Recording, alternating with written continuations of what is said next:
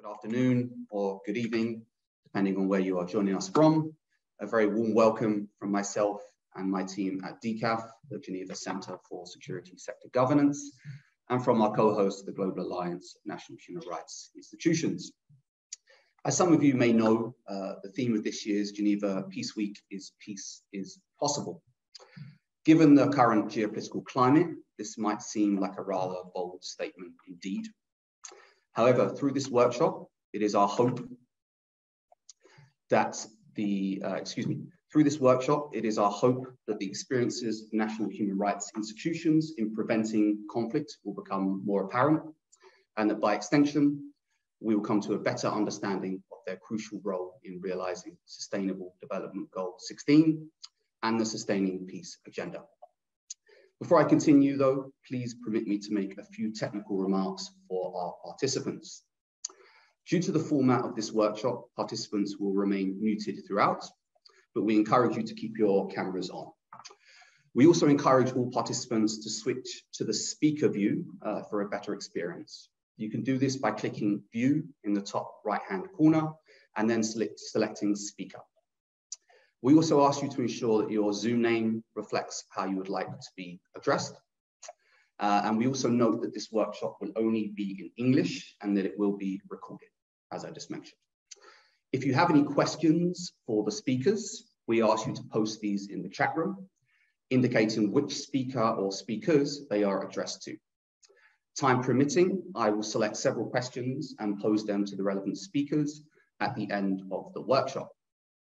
If you have any technical questions or difficulties, we hope you don't, but if you do, please address these to Marta Schwartz using the individual Zoom chat function. Please also note, and this is important, that for simplicity's sake, I will from now on refer to national human rights institutions as NHRIs. Finally, these technical instructions will now be posted in the chat room as well. So, with the technical remarks out of the way, I'd like to formally begin the workshop by thanking our co-hosts, the Global Alliance of National Human Rights Institutions, for partnering with us today. In the same vein, I would also like to extend my sincere gratitude to the Geneva Peacebuilding platform and the team at Geneva Peace Week for making this workshop possible. Before I speak a little bit more about the objectives and formats of today's workshop, I'd like to share with you all a warm welcome from the chairperson of GANRI, Mariam Alatia. Due to other commitments, Ms. Alatia could sadly not be with us today, but has been kind enough to record these welcoming remarks for us all. Please.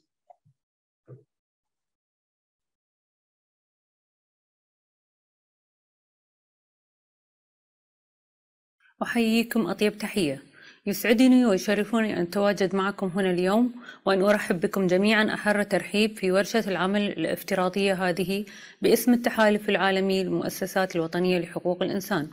التحالف العالمي للمؤسسات الوطنية لحقوق الإنسان هو الشبكة العالمية للمؤسسات الوطنية لحقوق الإنسان، والذي نعمل من خلاله على دعم أعضائنا في جميع أنحاء العالم لتعزيز حقوق الإنسان وحمايتها. ويطيب لي أن أستهل كلمتي بتوجه شوافر الشكر لمركز جنيف لحوكمة قطاع الأمن على مبادرته وشراكته في الترويج لهذه الفعالية، وأسبوع السلام في جنيف لخلق هذا الحيز الهام للمؤسسات الوطنية لحقوق الإنسان لتقديم مساهمتها الحيوية في الأهداف العالمية، ولا سيما الهدف السادس عشر من أهداف التنمية المستدامة الذي يركز على تعزيز المجتمعات السليمة والشاملة التي لا يهمش فيها أحد، والوصول إلى العدالة وبناء مؤسسات فعالة وخاضعة للمساءلة وشاملة للجميع. كما أود أن أتقدم بعميق شكري وأن أرحب أيضا بزملائنا من المؤسسات الوطنية لحقوق الإنسان الحاضرين معنا هنا اليوم كممثلين لجميع مناطق العالم، الذين وافقوا على أن يشاركونا خلال ورشة العمل تجاربهم وخبراتهم الفريدة والشجاعة في البيئات الهشة والمتأثرة بالصراع. يضم التحالف اليوم ما يزيد عن 120 مؤسسة وطنية لحقوق الإنسان من جميع أنحاء العالم. تم اعتماد 90 مؤسسة منها حالياً كمؤسسات تمتثل امتثالاً تاماً لمبادئ باريس، وهو الامتثال الذي يحدد معايير استقلالية وفعالية المؤسسات الوطنية لحقوق الإنسان كأحد المؤشرات لقياس تقدم الدول في إطار الهدف السادس عشر. تأسيساً على ذلك، تم وضع المؤسسات الوطنية لحقوق الإنسان بين المؤسسات الرئيسية لإحراز التقدم في جدول أعمال أهداف التنمية المستدامة، حيث تلعب دور الجسر الذي يربط بين ركائز الأمم المتحدة الثلاث: التنمية والسلام والأمن وحقوق الإنسان. أعزائي المشاركين، هذا وقت حاسم يتطلب منا أن نجتمع ونناقش دور المؤسسات الوطنية لحقوق الإنسان في إنقاذ وتعزيز أهداف التنمية المستدامة، وعلى رأسها الهدف السادس عشر. فعلى مدى العقدين الماضيين كانت الأحداث التي شهدها العالم في جميع أصقاعه بمثابة تذكير صارخ لنا جميعا بخطورة غياب سيادة القانون، وكيف يمكن أن يؤدي ذلك إلى انتهاكات جسيمة للحقوق المدنية والسياسية والاقتصادية والاجتماعية والثقافية، بل ويقود إلى الحكم القمعي ونشوب الصراع. علاوة على ذلك فقد ساهمت جائحة كوفيد-19 كما ساهم تأثير تغيير المناخ أيضا في تفاقم عدم المساواة بين السكان المهمشين في جميع أنحاء العالم. لقد أصبح التحدي ملحا أكثر من أي وقت مضى وفي جميع أرجاء العالم لبناء مجتمعات تدعم فيها حقوق الإنسان، السلوك وتطوير التشريعات والسياسات وصنع القرار في منازلنا ومدارسنا وأماكن عملنا وعبر مجتمعاتنا. وللمؤسسات الوطنية لحقوق الإنسان في هذه العملية دور مركزي ومسؤوليات حاسمة. ففي العديد من الأماكن وأثناء أوقات النزاع ومواجهة الخطر الحقيقي أظهر أعضاء ومنتسبو المؤسسات الوطنية لحقوق الإنسان في جميع المناطق ما يمكن أن يقدموه من مساهمة في مراقبة التطورات والمستجدات والتحقيق في الانتهاكات وتوثيقها، وتحدي السلطة لاحترام حقوق الإنسان في جميع الأوقات، وتوفير الحماية للأفراد وإسداء المشورة البناءة والتوجه لمن هم في السلطة.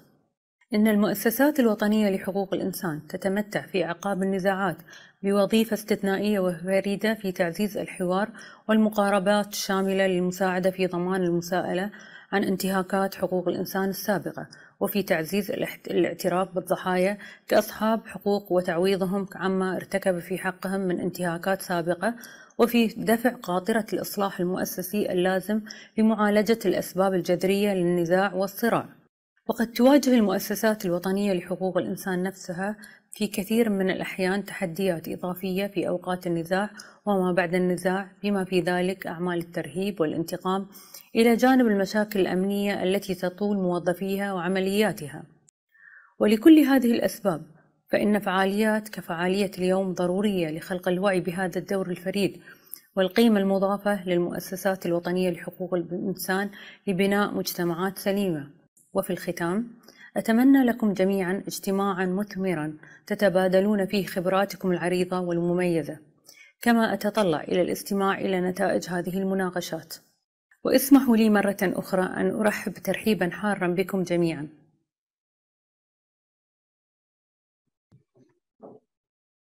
Thank you so much to Ms. Alatia for these welcoming remarks. I could see that with the subtitles, it may have not been possible for all of us to see them. So for those who don't speak Arabic, we will share afterwards the recording where you'll be able to see the subtitles more clearly. With that said, now allow me to provide a little bit more context on today's workshop before we begin. As I'm sure you all know, this workshop addresses the contribution of NHRIs to SDG 16 on peace, justice, and strong institutions, and to the Sustaining Peace Agenda. Adopted in 2015, along with 16 other goals, SDG 16 recognizes the importance of peace and security for sustainable development. This is often referred to as the Security Development Nexus, and is reflected in the commonly held mantra, sustainable development cannot be realized without peace and peace and security will be at risk without sustainable development. To this end, SDG 16 possesses an intrinsic catalytic function as both an outcome and an enabler of the 2030 Agenda. It is within this context that my organization, the Geneva Center for Security Sector Governance, currently implements the project linking good security sector governance to SDG 16. The project is based on our conviction that a transparent and accountable security sector is a key enabler of peace and by extension, sustainable development. I know that this view is of course shared by our co-host as well, Ganri.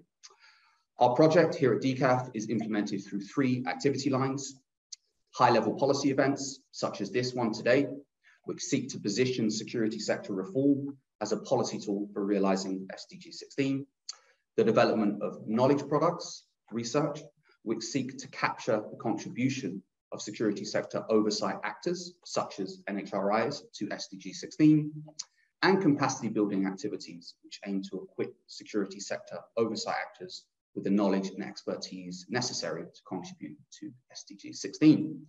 It is under this project that today's workshop was conceived. Both DCAF and GANRI view NHRIs as vitally important for holding security actors, such as police or armed forces, to account.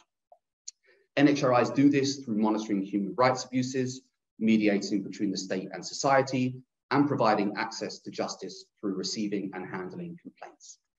As such, NHRIs act as a bridge between state and society, and as societal thermometers, able to detect and address grievances before they escalate into conflict. In this sense, NHRIs directly contribute to many of the targets under SDG 16, including SDG 16 target 16.1 on reducing armed violence, 16.3 on improving access to justice, and 16.6 on accountable, effective, and transparent institutions. They also simultaneously contribute to the Sustaining Peace agenda by addressing the inequalities and injustices that often drive conflict cycles. Indeed, the contribution of NHRIs to preventing conflict will be illustrated during this workshop through the sharing of practices, experiences, and stories from several NHRIs. These include from Dr. Catalina Crespo Sancho, the current National Ombudsperson of Costa Rica, Attorney General Andy Cruz de Goya, Executive Director of the Commission on Human Rights of the Philippines, Dr. Mary Kolakmashvili, I hope I got that correct, Senior Advisor to the Public Defender of Georgia, and finally Lucas Kimanthi, Assistant Director in the Reforms and Accountability Division at the Kenyan National Commission of Human Rights. A huge thank you to all our speakers who have taken the time to be here today. So I've already spoken far too much, so allow me to conclude my opening remarks with a short poll. So on your screen now, you should see a poll, which should pop up. And this poll asks the question: have any of you ever worked with or for national human rights institutions on Sustainable Development Goal 16 and or the Sustaining Peace agenda? So I'll give you all some time. Please select yes or no, depending on whether you have. I see the votes are being tallied. Okay, I think we are. So 41% have participated. So for those who haven't, I encourage you to select one of the choices. So if your answer is yes, we encourage you to share your experiences by writing down in the chat room your name, affiliation, and a description in just 2 or 3 sentences of your contribution to SDG 16 or the Sustaining Peace agenda through your work with or for NHRIs. Some of these stories will be selected and shared with the audience towards the end of the workshop. For those of you who answered no, and I can see quite a few did, not to worry, that is the point of today's event. So hopefully through this workshop, you will discover the unique role played by NHRIs in contributing towards SDG 16 and the Sustaining Peace agenda. So I think most of us have now answered the poll. So I will now then conclude that poll if we, fantastic. And now allow me to please introduce our first speaker. Dr. Catalina Crespo Sancho has been the National Ombudsperson of Costa Rica since 2018 and was the president of the Central American and Caribbean Council for National Institutions of Human Rights. She is a human rights specialist with over 15 years experience in international development, working for the World Bank, the Inter-American Development Bank, and as an advisor for governments, including Costa Rica and Madagascar. As an academic, Dr. Sancho was a professor at Teachers College Columbia University and at the University of Georgia. She holds a PhD in Sociology of Education from the State University of New York at Buffalo. Dr. Sancho, thank you so much for being with us. The floor is yours, please. Greetings, everyone. This session, I organized it in such a way that it could be a workshop for everyone that they can take, either if you're from an NHRI or an NGO or even government or private sector. So keep that in mind that this will be helpful for everyone. So basically, what you want to do is most of the NHRIs, including also NGOs and many of you, it work in a more reactive way. But there's also a work that could be in a prevention way, which is not the norm, but we should be moving, the world in general towards that end. So the more reactive way that NHRIs work is, at least in Costa Rica, is we work on individual complaints and we resolve them. And then, but those individual complaints will tell us what's going on in order to make structural changes. So the prevention framework that we used in Costa Rica was based on the Pathways for Peace, inclusive approaches to preventing violent conflict. And that framework, we adapted it to our work here in Costa Rica. So what we did was, first we looked into a 4-year strategy because that's the elected position term. And we looked into how we can base it on prevention. The second one, in order to do this, we looked at how we can develop, and we did develop a data agenda of all our work in order to understand what the problems were, who the people, and the rest, for example, here, age, location, schooling, socioeconomic background. The third was to develop a typology. NHRIs, one of the things that we could do is to classify complaints. For example, what is the human right abuse that the complaint is talking about, and how you can classify it. And the last one, the last point that we used in order to make this strong prevention framework is to use SDGs and the 2030 agenda as a strategy framework. But let me tell you how we did this. Okay, the first one that we talked about. So how do we get a strategy based on prevention? So this is the case specifically for our institution. Of course, everyone has different topics. But for our institution, we looked at 3 different topics that were, like overarching. With all the data, we found that making stronger institutions was very, very important.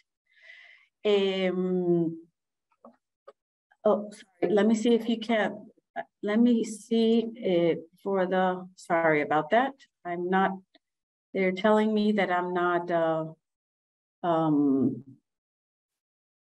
just to share your presentation. Yes. Yeah, I'm so sorry. No problem. Let me see. Okay, sorry about that. Can you see it now? Yep, and then maybe just go to the full screen. I was looking at it myself. Please excuse me. The just other ones weren't that important, but this one is. Maybe just go to the full screen option if you can. There we go. Yeah, perfect. Okay, please excuse me. So as you can see, one of the issues that give me a sec so I can stay. Okay, so we found 3 areas related to prevention, stronger institutions.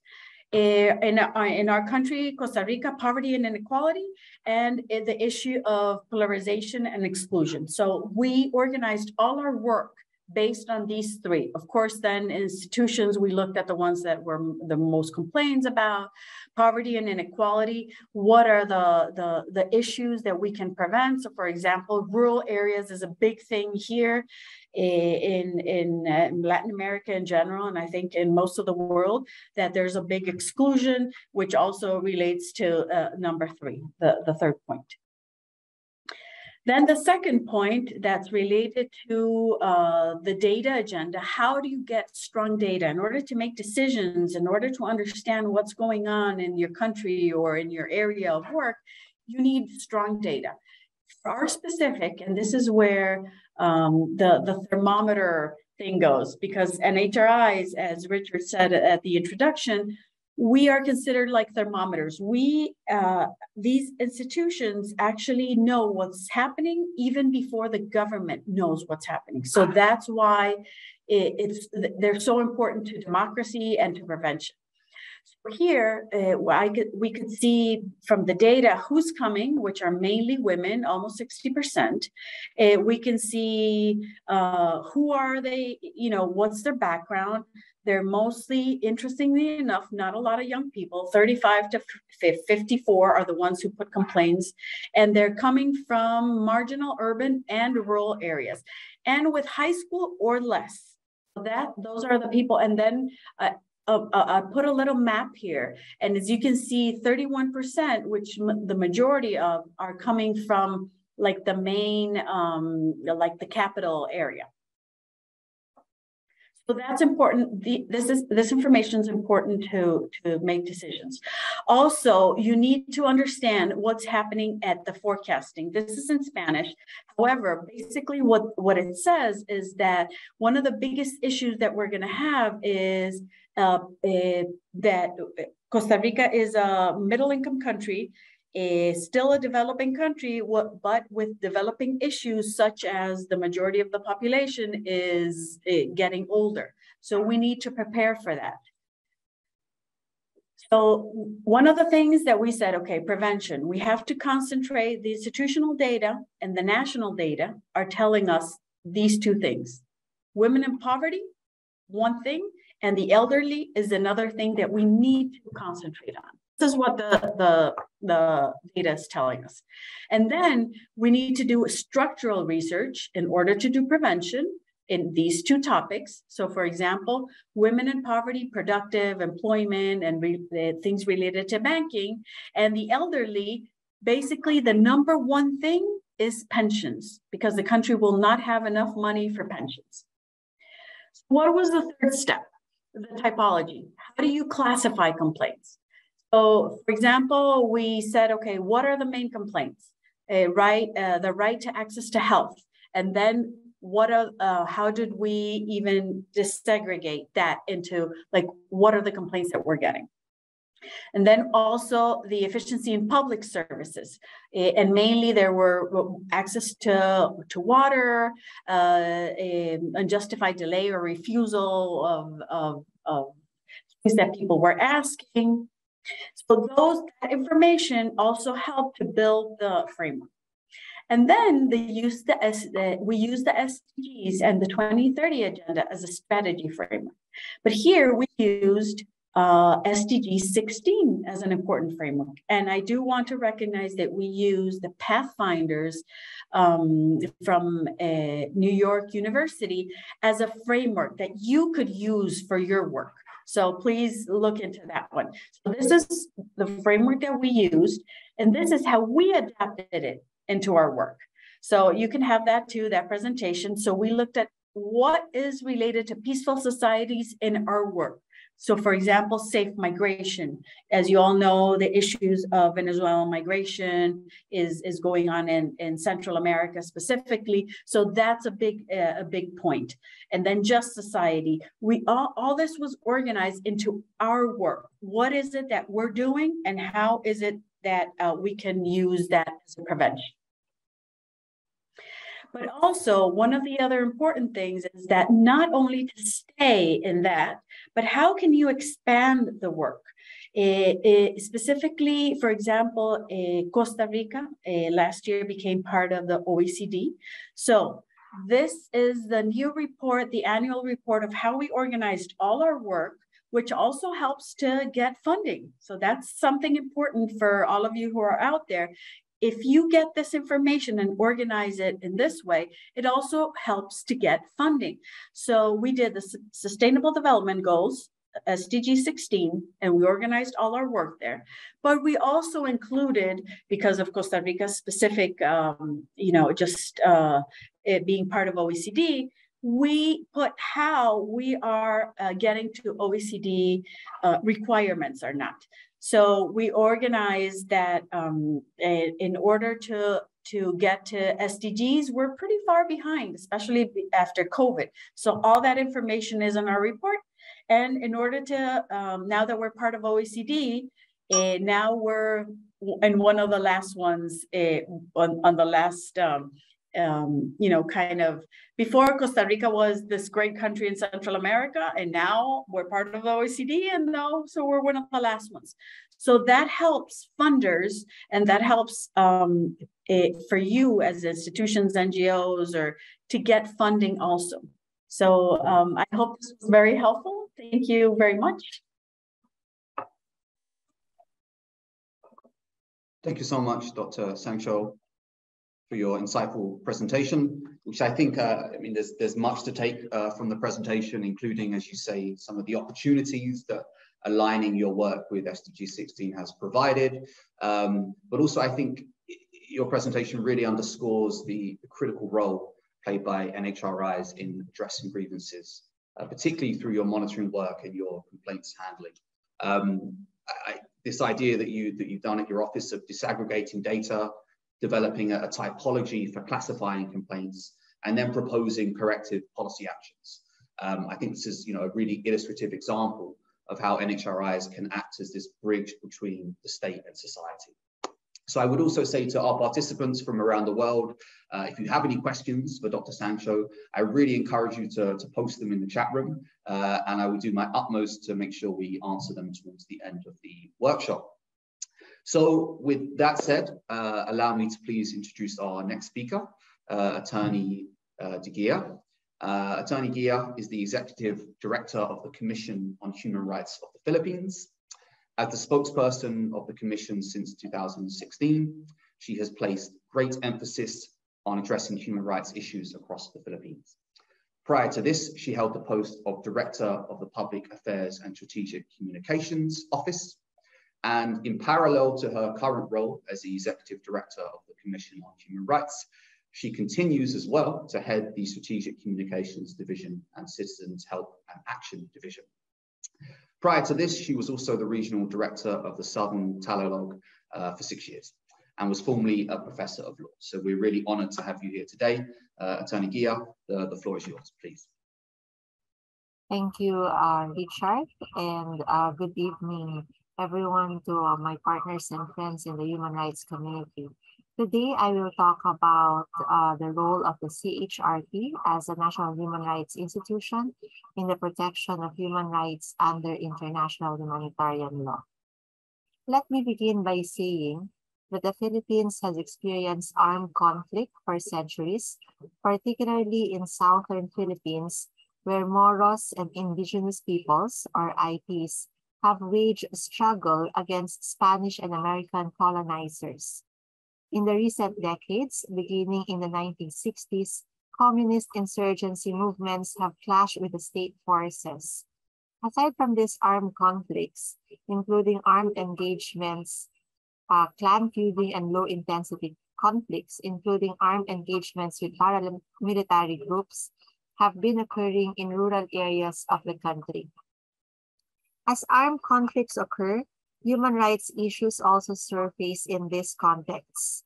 Militarization in communities has been rampant, with both state and non-state armed groups setting up camps in civilian settlements, including schools. Red tagging, or the practice of accusing dissidents of being involved in communist insurgency, has been practiced by state actors as well as trolls in social media.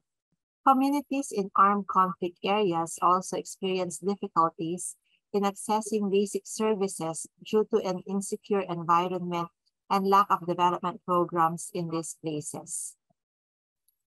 The Internal Displacement Monitoring Center, or the IDMC, has reported that between 2008 and 2021, more than 3 million persons have been displaced by armed conflict in the Philippines, majority of which were in Mindanao, in the southern part of the country. In 2021 alone, 108,463 persons were displaced by armed conflict. The CHR has established a dedicated center known as the Crisis, Conflict, and Humanitarian Center in 2016 to cater to IHL violations as a result of conflict and the displacement it results to.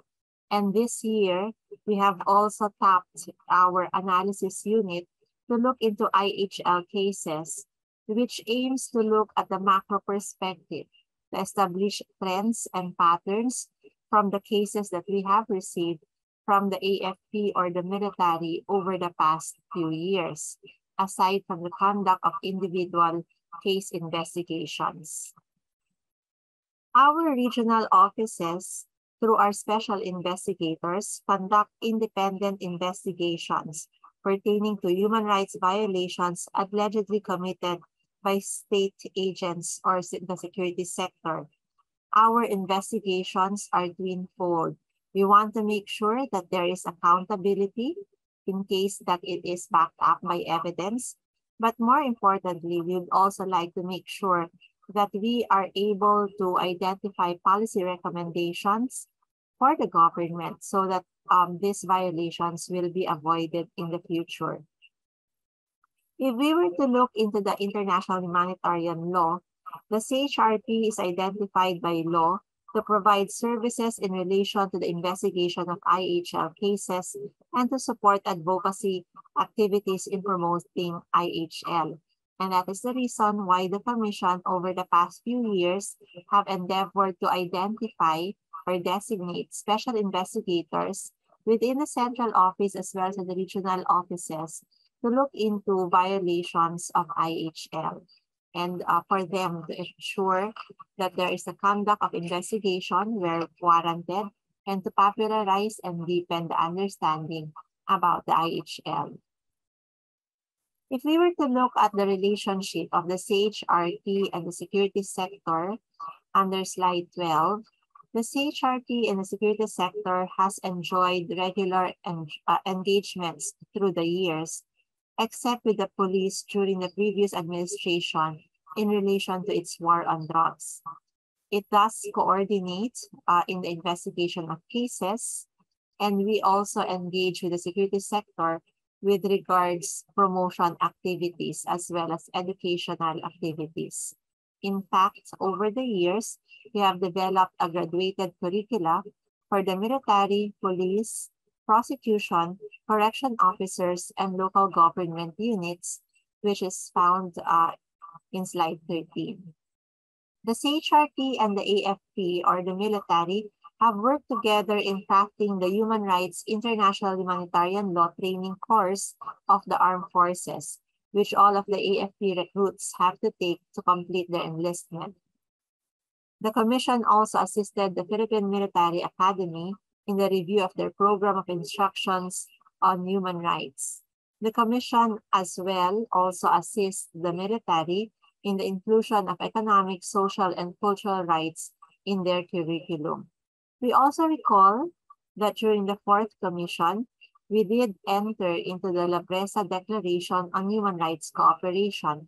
It is a cooperation agreement between the CHRP, the major services of the Armed Forces of the Philippines, as well as the Philippine National Police, aiming to open dialogue for improvement of policy and practice on human rights in the security sector, which is to abide by human rights laws and standards, including the international humanitarian law.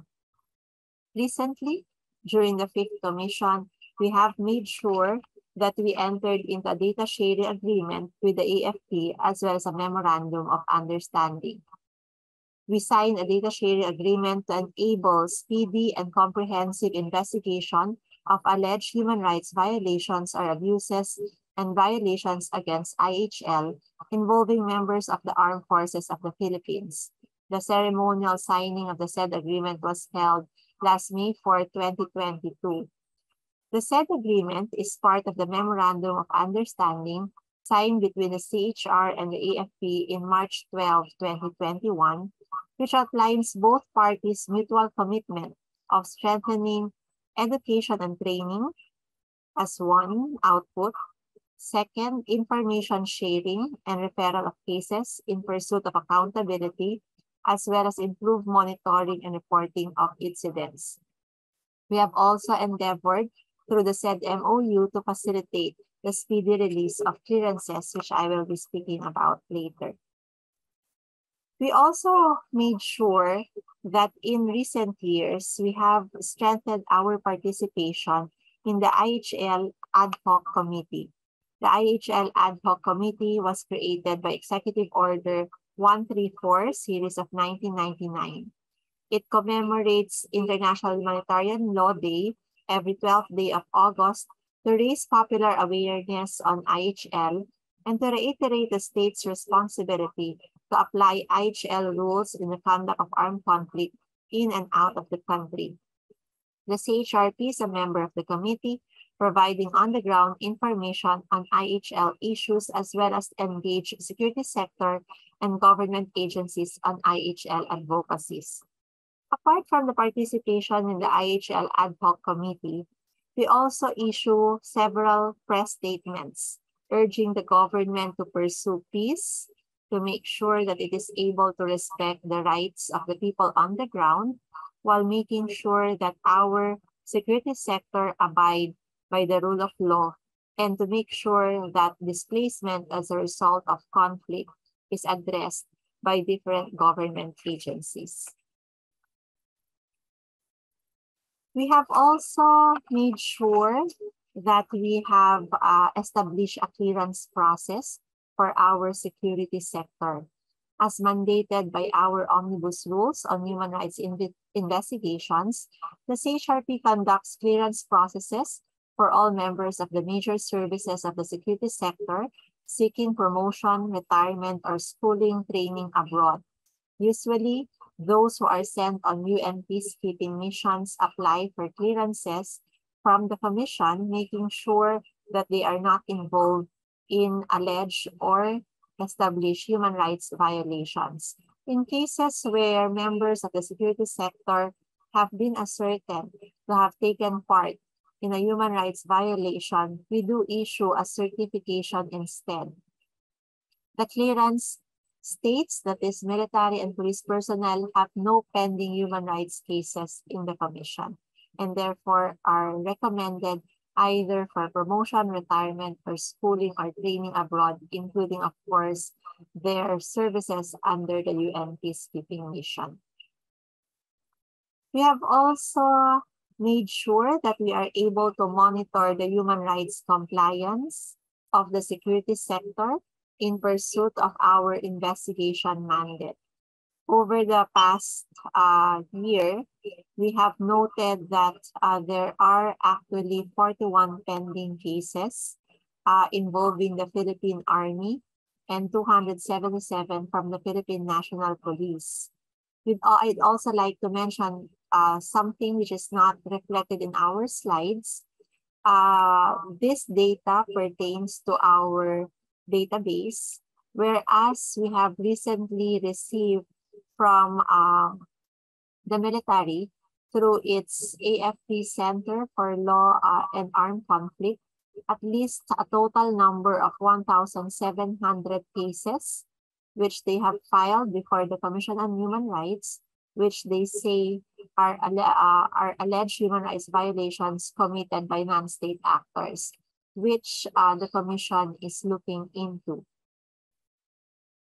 I'd also like to mention that in relation to the conduct of our investigation, we have also over the past few years conducted several public inquiries, and one in connection with the security sector was the public inquiry on human rights defenders. It looked into the possible violations committed by the security sector against human rights defenders, which would also include red tagging. The CHRP is also the facilitator between communities and the security sector. By engaging the security sector in the conduct of human rights-based approach to peace and order implementation, the Commission improves its monitoring mechanisms through easier access to military camps as well as institutions. We also make sure that engagements with the security sector improve the security of CHR investigations during monitoring activities in conflict and disaster areas. Say, for example, we'll enlist the assistance of the AMP in providing covert security to investigators in high-risk areas, as well as tap on their intelligence and security protocols during monitoring missions. We'd also like to highlight that in furtherance of the CHRP's role as facilitator between communities and the security sector, we have also institutionalized the conduct of community-based dialogues. Through the community-based dialogues, the CHRP brings together different stakeholders, such as government agencies, the security sector, and concerned civil society organizations or local communities to address key human rights issues on the ground. We act as a bridge between these two parties and make sure that there is a safe space provided for them, dialogue facilitated by the CHR, which would put the respective issues on the floor so that such may be taken up and addressed. We'd also like to highlight that the CHRP has participated in many regional peace and order councils at the local level, which helps communities' voices be heard in the security sector platforms. Notably, the CHRP has contributed to the development of a handbook on handling internal displacement, including in conflict settings, which was published by the RPOC of Caraga, one region in the Philippines. The Commission provided a human rights-based approach in looking into displacement concerns that the RPOC Caraga took into consideration in addressing and handling displacements in the region. I'd also like to mention that through our centers, we have conducted monitoring missions to monitor incidents of displacement brought about by conflict, especially in the southern part of the Philippines. There were many challenges that we have encountered throughout the years in the conduct of our work with regards to the security sector. One would be the effect on the perception of the independence as well as the neutrality of the CHRP. In recent years, the government has been very hostile to the CHRP, and this has translated also to difficulties, most especially at the national level, in terms of engaging in areas of cooperation with the police. But we do note that with the military, through its AFP's Center for Law and Armed Conflict, they have made sure, together with the CHRP, to continuously engage, and monthly meetings have been done on a regular basis so that we are able to discuss areas of cooperation. And then, of course, another continuing challenge is the change in command or even in administration, which would also translate into changes in the already established dynamics between the CHRP and the security sector. We do note that the relationship has improved during this administration, but during the previous administration, to a lot of extent, especially with the police, such as with strain, but as I mentioned a while ago with the military, there has been continuous engagement. Moving forward, we would like to make sure that we are able to recommend effective measures, which will make sure that we are able to contribute to SDG 16 in our role as an NHRI. One is to continue to urge government to pursue the peace process. Number 2 is the continued engagement with the security sector, particularly in mainstreaming human rights-based approach within their ranks, which would also entail the implementation of the graduated human rights IHL curricula that is used not only during recruitment of personnel, but also during reassignment as well as promotion. And also sustaining the engagement with battalion level human rights offices of the military.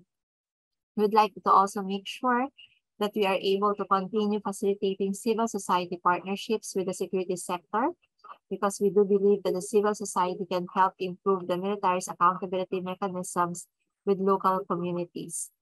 In particular, here in the Philippines, we would like to make sure that we are able to pursue the full implementation of the United Nations Joint Program, which also highlights accountability as well as redress mechanisms through the AO35, as well as other outcomes. We would also like to make sure that we are able to continuously advocate for passage of laws which will promote the rights of persons in relation to conflict. In particular, we would like to make sure that the IDP, or the internally displaced persons law, will be passed. That will ensure greater protection to those that are displaced as a result of conflict. We also would like to make sure that the Human Rights Defenders Bill is passed into legislation, which will also protect human rights defenders involved in this work, especially with the enactment of the anti-terror law, which causes a lot of confusion also with regards the international humanitarian law. And of course, we'd also like to make sure that we are able to support the modernization of the security sector, because we believe that a highly professionalized police and military will be ultimately human rights-based compliant in the end. It has been a pleasure joining tonight, everyone tonight, and sharing our insights on how an NHRI can contribute in terms of IHL implementation. Thank you very much. Thank you so much, Attorney Gia. It's a real pleasure to have you joining from Manila.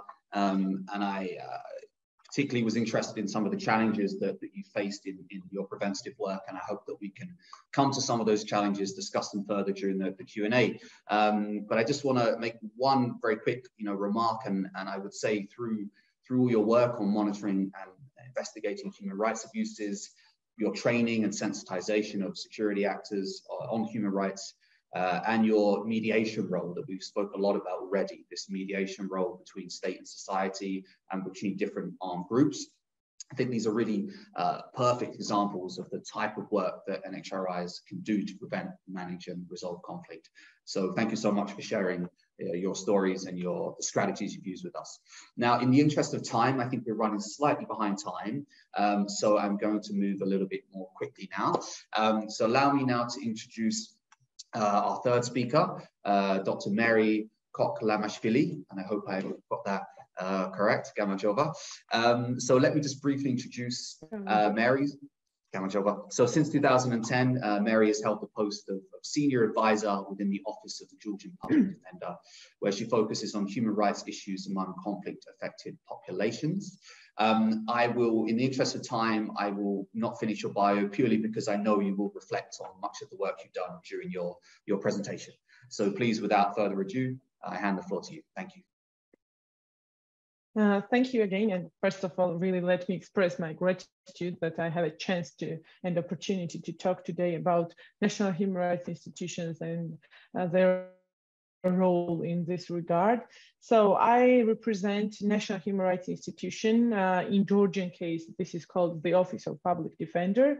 And I think that we have all national human rights institutions have a unique mandate to monitor, promote, and protect human rights issues. And we are uniquely positioned, as you already mentioned, and we can play a bridge and uniquely positioned between the state institutions, societal groups, at national, regional, and international level. So the broad mandate gives us opportunity and enables us to consider human rights violation in a comprehensive way and remain impartial and propose holistic solutions based on human rights standards. So my dear colleagues, I think that I won't be the first one who will say that the best way to deal with the conflict is to prevent it. And I see our institutions, national human rights institutions, can play a key and crucial role in this way, because we have a power and mandate to push and to, how to say, to underline all systematic gaps that people who are conflict affected, they are facing these issues in their everyday life. Monitoring, promoting, and protecting the human rights of conflict-affected population definitely is one of the particular importance for my office. And as you are aware, in my country and in my country's context, so the war first happened in 1990s, and after that, unfortunately, more than 500,000 people affected from these conflicts, and the whole population is maximum 4 million. So you can imagine how many people were affected by conflict after this war. So despite the fact that in my country nowadays there is no ongoing military confrontations, still people who are conflict affected are facing consequences of this war. Regarding my office work in this field, I would like to underline some important issues. So our work regarding the protection and promoting of human rights situation of conflict-affected population implies several important directions. First of all, it is monitoring the human rights situation of conflict-affected population. Also, I would like to mention that our office is dealing with people who are residing still in occupied regions, people who are residing close villages near administrative boundary lines, and people who are holding the status of internally displaced persons. So these three groups, despite the fact that they are conflict-affected populations, they are having different challenges. Thus also we are having different challenges to help them and to promote their human rights. So our work in this regard implies, as I said, monitoring, also dealing with individual cases, which is also very important, drafting annual parliamentary reports as well as special reports, cooperation with international, local, and regional organizations, and of course with governmental institutions, also carrying out educational activities, and we are strongly engaged in confidence building projects, and also participation in different governmental commissions, working groups, and various groups that are dealing with policy of conflict-affected populations. But today I would like to more talk about monitoring tools, how we do it, what we are doing in this way. So as I already mentioned, we have three types of conflict-affected populations. So the two regions, Abkhazia and South Ossetia, are breakaway regions which are occupied by Russia, and unfortunately we don't have any access there, and we don't exercise their effective control, unfortunately. As I told you, we are still, despite the fact that we have no direct access and presence in Abkhazia and South Ossetia, however, we are still trying to monitor the human rights situation on the ground. I mean, what's happening in Abkhazia and South Ossetia, because still our citizens are continuing their to live, and they are facing a lot of challenges.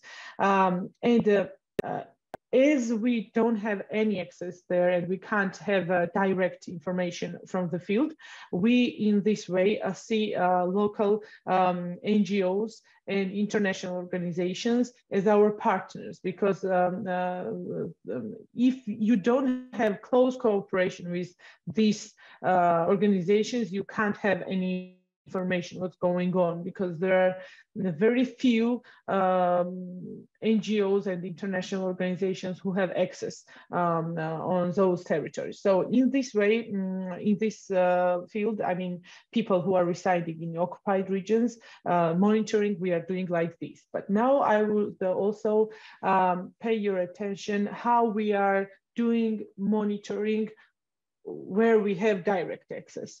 And these are people who are living near the villages of administrative boundary lines. So these villages are under our control, fortunately, but they are living so close to these administrative boundary lines that they are affected by this conflict, because it's ongoing occupation still, because the Russian Federation are doing these artificial fences, and so it's almost every day they are still doing this kind of issues. So me in person is almost every month going to these villages and speaking to the people in person.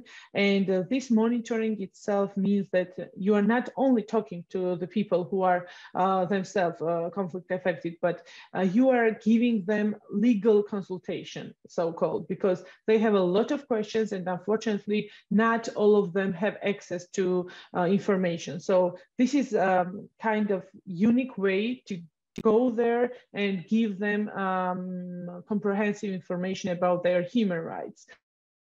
And also this monitoring visits helps you to see the systematic gaps and the problems that they have, and from that field visits, you can take some cases and study these cases, because I told you that we are dealing with individual cases, and this individual cases itself does not mean that only they should address our office. It means that you can do it on your own initiative. So it's our mandate as well.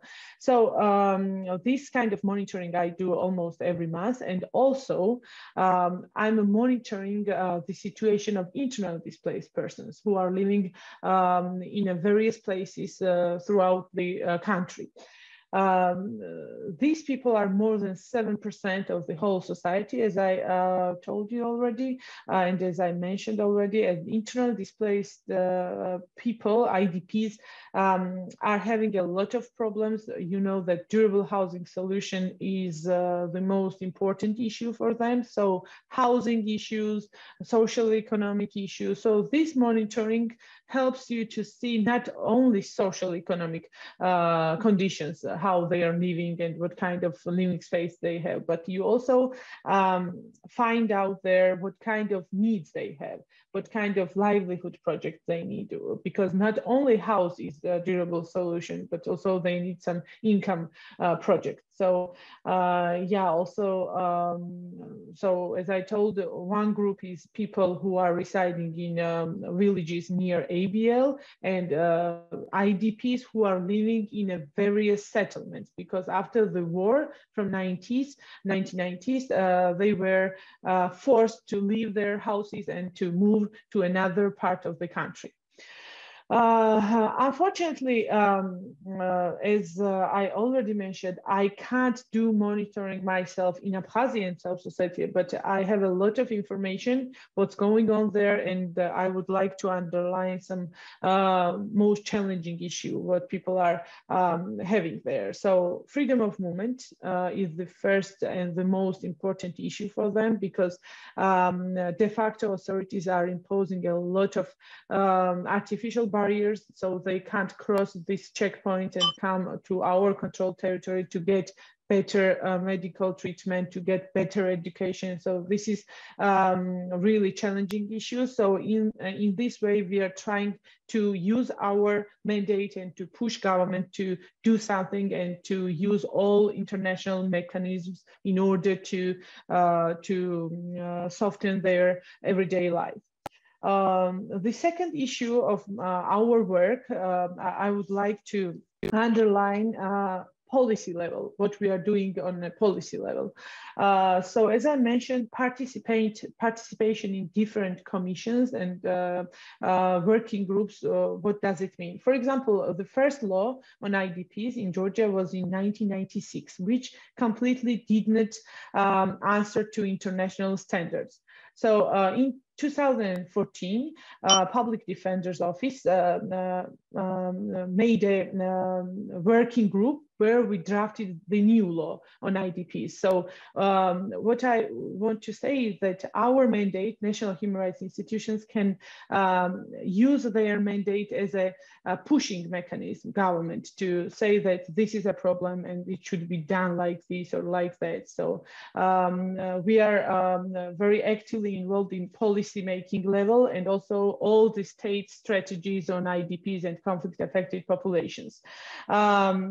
So this is briefly what I wanted to mention, the monitoring and participation on policy level. And if you would have any other issues and questions, of course, I'm ready to answer because we have time. So I need to, yeah. Thank you. Thank you so much, Mary. Thank you so much. And just to say, I know that there's so much rich work that you've done and that your office continues to do. And we will, following this event, compile a report together with our speakers to reflect on some of this work, and we'll disseminate it to all of you here. So I know, the purpose of today is really to hear stories about practical work, but I understand there's a lot of richness here. So yes, thank you so much for your intervention. And I particularly also noted the really successful work that your office has done on lobbying for amendments to legislation on IDPs. And I think this policy work is really important because, the question I've always had is how does the data collection and analysis done by your offices here, how does that translate to actual policy change? And I think you gave a really good example of, in practice, how that does. So I won't speak anymore in the interest of time. And I'd now like to hand over to our final speaker, last but not least, Mr. Lucas Kimanti. I hope I've pronounced that correctly. So Mr. Kimanti is the Assistant Director in the Reforms and Accountability Division at the Kenyan National Commission on Human Rights and the focal point on elections and electoral accountability. I really look forward to your intervention, and I know you'll be focusing on the work of you and your office in monitoring election cycles and trying to prevent electoral violence. So over to you, please, the floor is yours.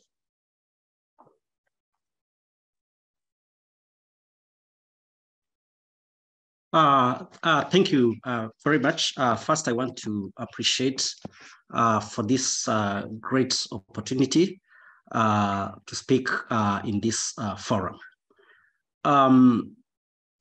My presentation is around monitoring of elections in the context of Kenya and the impact on stability and the impact on enjoyment of human rights. So I want to begin by saying that elections in Kenya presents a very big deal for all of us as Kenyans.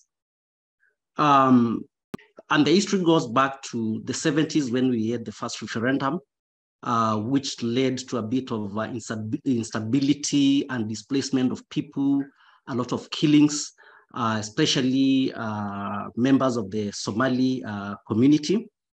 Fast forward 2002, we also had a very bad experience as a country because many people within the central and upper central part of the country, many people lost their lives, many more were displaced.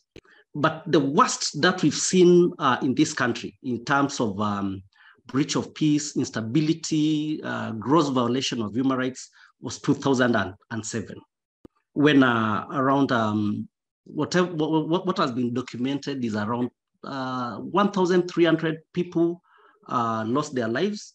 Many more thousands were displaced. Many more lost their property, and many more were displaced.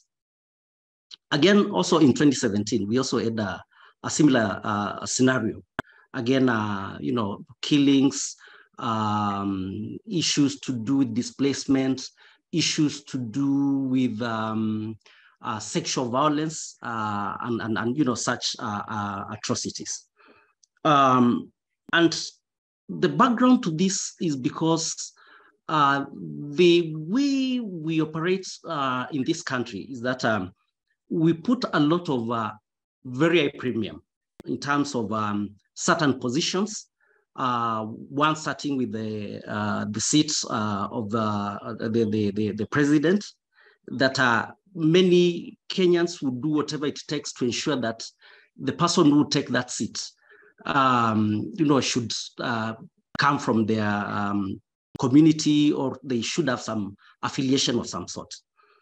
And that creates, that scenario where you find enmity crops up, or election cycle is 5 years. You find that probably the first 4 years we are okay. We cooperate properly as citizens of this country, but towards the end of the 4th year and the 5th year, the electoral year, a lot of instability again crops up.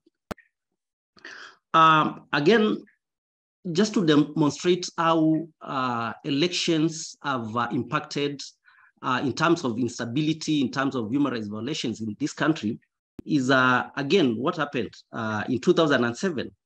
Many people lost their lives, and for the first time in the history of this country, because of the serious nature of the violations that occurred at that point, we had our former president and his deputy, who is now the current president, being taken to the ICC at The Hague.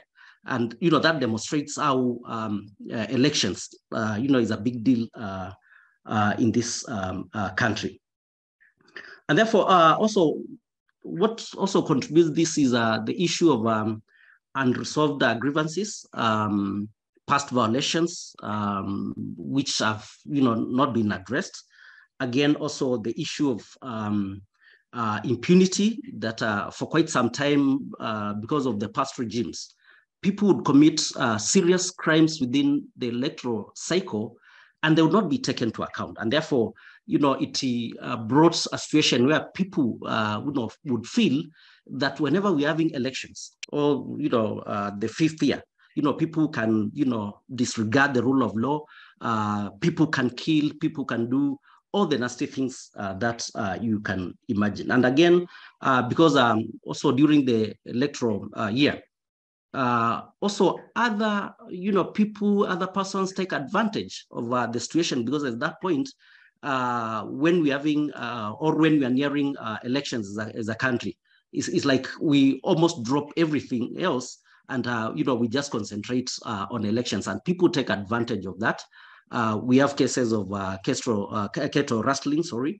That's a time when also criminals take advantage, and so on and so forth. And therefore, just to summarize what I've said, that elections then in Kenya create, and in the past has created a situation where there will be instability, and there will be a breach of peace. And that again would have a direct impact on the enjoyment of human rights.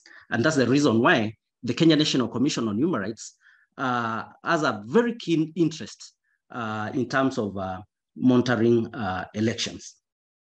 So I just want to give again the scenarios from the Kenya National Commission on Human Rights, how we've been doing this. That one, we are very keen on issues to do with data and information. And just to demonstrate this, 2 days before, we had the commission through our chairperson launching a project on SDG 16 1.0 on issues to do with information and access to information. So the first thing that we do when we are designing a project to monitor elections is, to create tools which would help us, capture the information.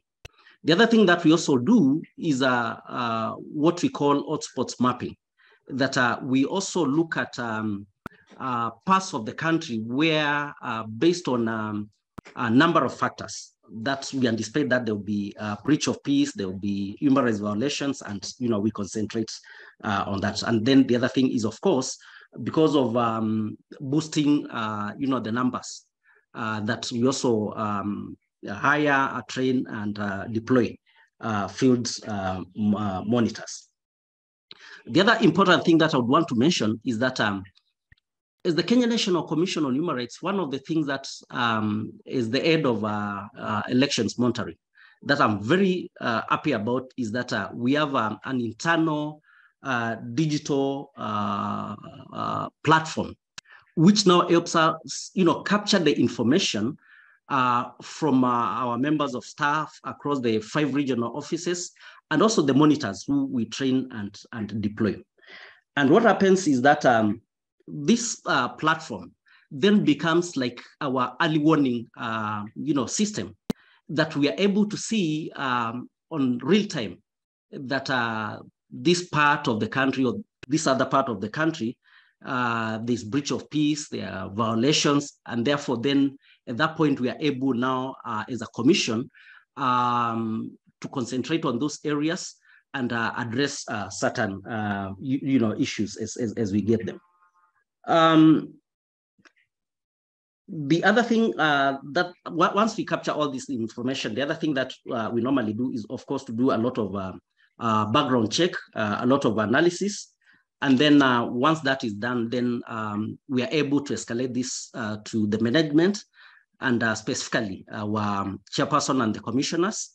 And therefore, then now, once we are satisfied that the information that we're having and it is with our commissioners, then the other thing that we do is that now, in terms of follow-up, that one, we do a lot of media work. We have a department which deals with dissemination of information and all that. And therefore, once we get this information, we are able either to get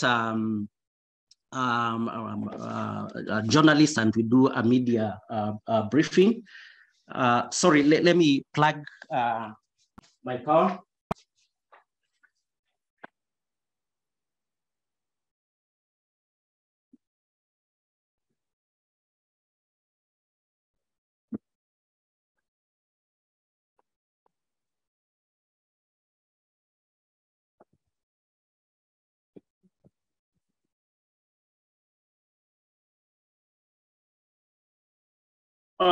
Sorry about that. So once we have this information, we can disseminate through media platforms, the mainstream media and also social media platforms, just to make Kenyans aware of things that are happening, and with that, different stakeholders can take up some of the matters. The other thing is depending on the weight of the issue that we capture, then we are able to visit the regions, the affected regions, have meetings with the NGOs, religious leaders, and specific government bodies. And then, of course, now the other thing is now either organize community forums and in the affected areas and all that. Just to conclude, I would say that the experience of the Kenya National Commission on Human Rights in terms of monitoring elections is that we've been able, to contribute towards the escalation of cases. If you look at, the statistics of 2007, 1,300 deaths. In 2017, we had 99 killings. in 2022, just the concluded elections, we had less than 10 killings. And therefore, for me, progressively, because of, all the advisories that we do, I would say that we've been able, to help in that. Then, of course, we do recommendations to different stakeholders, on issues to do with the peace building terms of, protection of human rights and all that.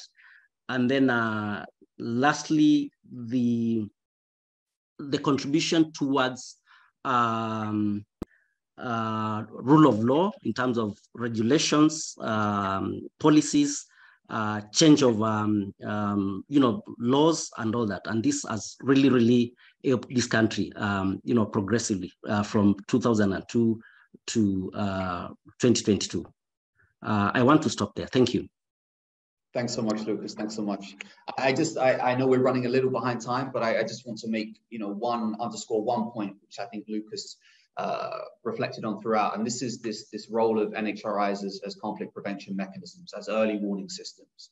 Our speaker from Costa Rica, Catalina, referred to this as the thermometer or the barometer to really try and understand and detect grievances before they escalate into conflict. So I think, I commend all the work that you've done, Lucas, in your office and the results you've achieved. And I think one other point I would make, and I hope we have time, I know we're running over, to reflect on is your media advocacy work and how, again, you translate the results or the data that you collect and analyze, and how you translate that to the relevant policymakers in order to affect policy change, because ultimately that's, the ambition that we all share here. So with that, I want to thank all our speakers for sharing all their experiences and stories.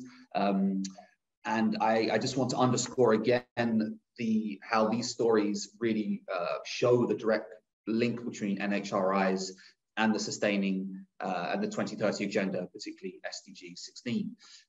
So you may remember at the beginning of the event, I encouraged some of the participants to share some stories about how they may have worked with or for NHRIs on SDG 16.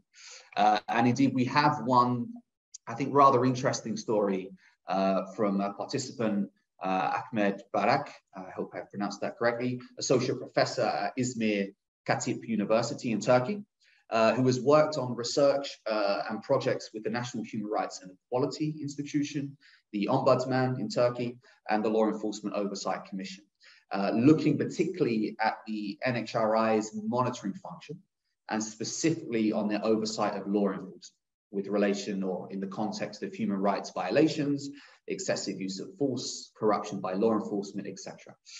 I just want to say, I'd love for us to have time to explore this story further, but I do think it's particularly interesting because it underscores the focus, one of the focuses of today's event, which is namely how through oversight of the security sector, NHRIs can also act as an important conflict prevention mechanism. So with that, I want to very quickly move to our question and answer session, and I hope our speakers can remain with us for 5 more minutes maximum. I think we have one particularly interesting question, which came up, I think, again and again in the presentations. And so this is from Svenja Winchvich. Again, I hope that's near enough. Advisor for international processes and agendas at the Working Group on Peace and Development. So to our speakers, she asked, what communication channels or links do our NHRIs use to communicate their findings to government and parliament? And how does this inform policy making and amendments? And just to say, we had another similar question from our audience, again, on how to translate your monitoring mediation functions into policy change. So I know we don't have much time, but perhaps we could turn to Dr. Sancho first to just briefly reflect on this question. Thank you, Richard, and thank you for that question. There are several ways. First, we do an annual report, and in that report, it's all the work that we've done. But also in that report, what we've included is suggestions on this is what's happening in the country, and this is what we do to Congress. And the Congress are the ones in charge of making laws. So that's one of the things. But more important than that one is Congress is required, before passing any law that is related to the work that, that the NHRI does, it's required to get criteria from the NHRI before passing that law. So we do it in two ways. We give a written criteria. So this is what we think, this is the strengths of the law, and this is the weaknesses. And yes, we agree on it, or no, we can just say we're partially agreeing with it, or we're not, and we have to say why. But we're also sometimes required to go to to meetings or just commissions to talk about what we think about a specific law. So we provide that technical input on it. So, and if they don't ask us, because sometimes it's politics involved, so they don't want to ask us what we think about certain issues, and that's a reality, we can do it also. The law allows us to do it and send that information and make it public. So all of that goes into our website, and it is public information. So those are the two ways that Congress has a little bit of, they have to be careful what they pass, and to help policies. This is how NHRIs work. I hope that was a little bit of what the person was asking. Thanks so much, Catalina. So I gain from that, or I garner from that as well, that you have your functions already embedded in law. So this provides you, this legal precedent to be able to actually review, analyze, and attend meetings where you can provide recommendations or comments on law. So I think that's really a clear example of how your work translates to policy change and legal change. So with that, let me hand over perhaps to Mary to speak a little bit, just very briefly, on this issue. About law, I guess, right?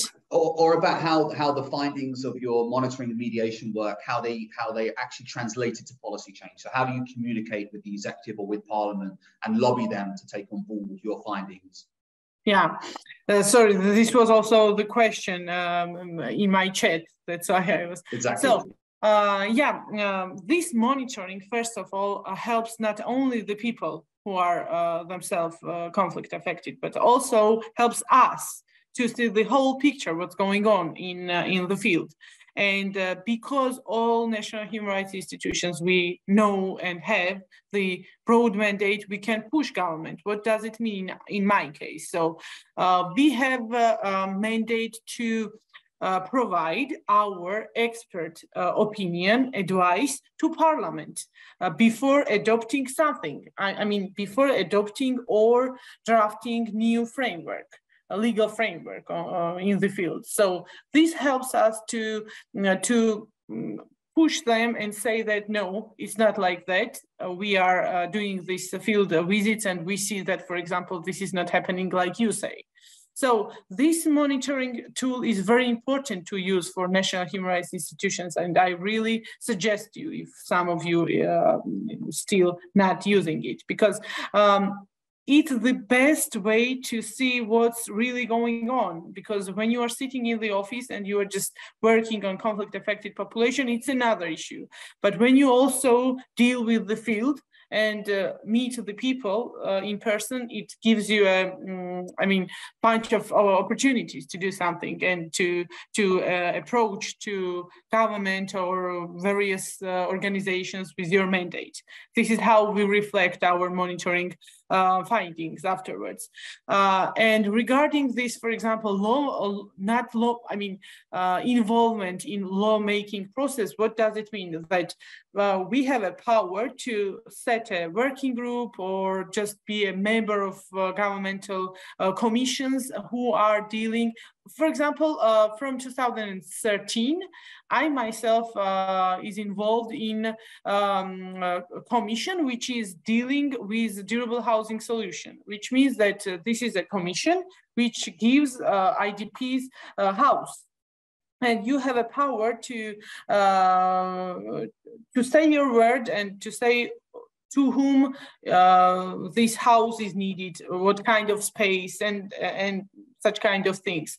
And this lawmaking and legal frameworks and this policy mandate means that you can provide your legal opinion and your expertise and say that this article should be like this in order to address and in order to respond international obligations and international requirements, because sometimes laws need to be updated because processes are changing and the law is the same. So we need to do something to push government. Of course, we can't adopt a law, but we can push government to adopt better law and to make their life more better, for affected population. Thanks so much, Mary. I see again this issue of having a strong mandate enshrined in law, and having this as the kind of starting basis to enable you to affect this oversight of lawmaking, let's say. So I know, again, I apologize, we're running slightly over time, but perhaps Lucas, do you want to make a quick comment on again how your work with monitoring election cycles, how the findings of your work can inform policy? I know you spoke a little bit about media advocacy and etc., but the types of strategies you use, please. Yes, thank you. Briefly, just to say that we have a good working relationship with our Kenyan Parliament and also the Senate. And what we normally do is once we do our final reports, we send copies together with the recommendations to key stakeholders. And one of the critical stakeholders for us is, of course, Parliament and the Senate. And we've had good opportunities also. We've been invited by both the National Assembly and the Senate just to go and make presentations based on the work that we do. And I would want to say that we've gotten some very good results out of it. And two quick examples that I would want to give is one of the things that would create tensions in between voting and transmission of results was the long queues that would have in the polling stations, and therefore we did a recommendation that we need a very small number per polling station, and this was adopted, and therefore you'd find that the tensions within the polling stations would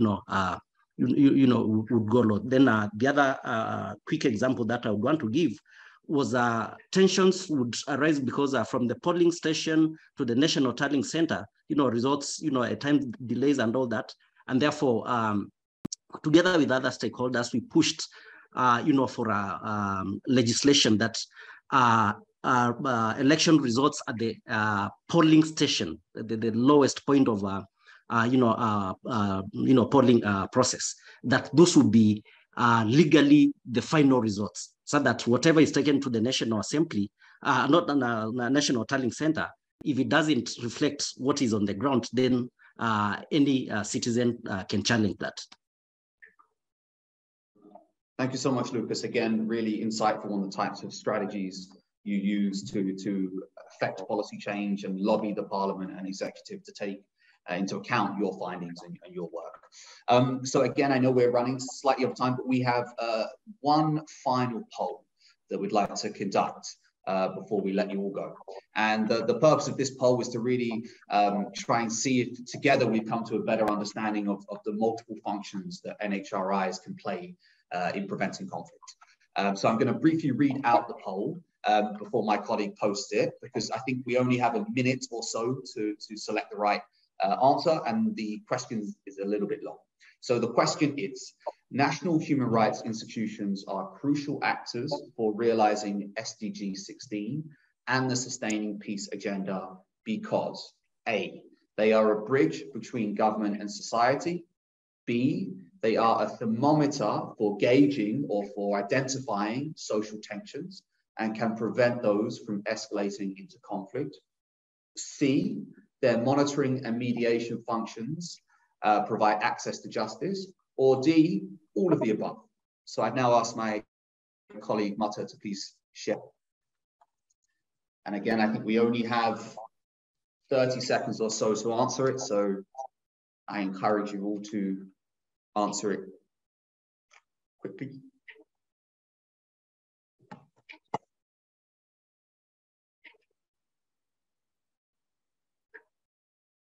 Okay, sorry. So I think we have it up again. So for those who answered before, please come back and answer again.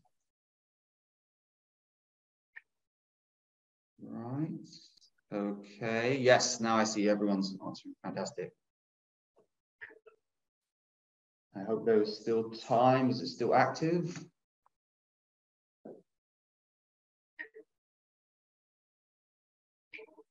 Okay.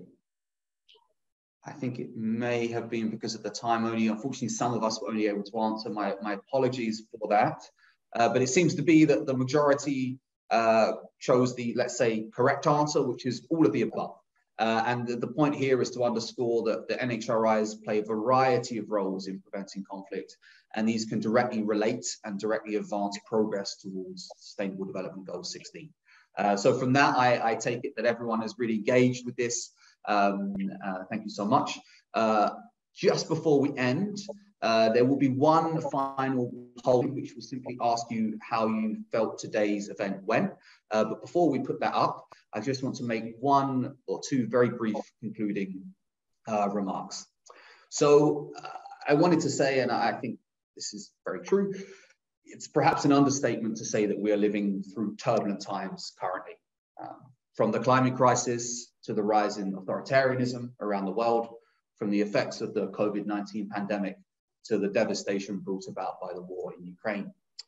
While the crises we face often seem overwhelming, it's true, I hope and I think we should be given comfort by the fact that there are still many committed to realizing a safer, fairer and more inclusive world for all, and many of you are here today. These dreams for a safer, fairer and more inclusive world for all, they reflect the aspirations of SDG 16 and the Sustaining Peace Agenda. And I really hope that today's workshop has illustrated the critical role played by NHRIs in achieving these dreams. So with that said, I just want to end by briefly thanking a few people, particularly our speakers, primarily our speakers, who are extremely busy and have taken the time to share their experiences and hopefully inspire some of our participants to move forward with their work.